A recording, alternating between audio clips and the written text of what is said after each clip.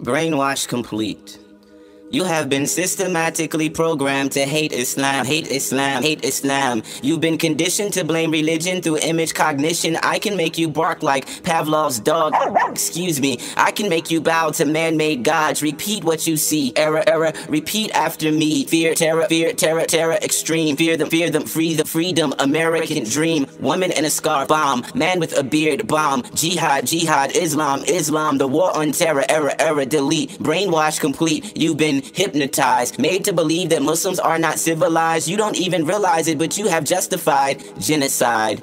Kill them all, kill them all. Savage, savage, your entire country is collateral damage. The real problem is the national debt. Error, Muslims are a national threat. Do me a favor and don't think for yourself. Just pay taxes if you really want to help. The people in power have this all under control, and you should be worried about the Super Bowl. Did you hear that interception on your cell phone? Error, did you see that interception in the end zone? Patriots win, Patriots win. That's a subliminal message. Should I say it again? East versus West. And the media is worse than a cheating ref as more Patriots touch down for a game of sudden death. But let's play with the lives of innocent people. Another epic battle of good against evil. The music is deadly and the media is lethal. Big Brother is watching and believe me, he sees you.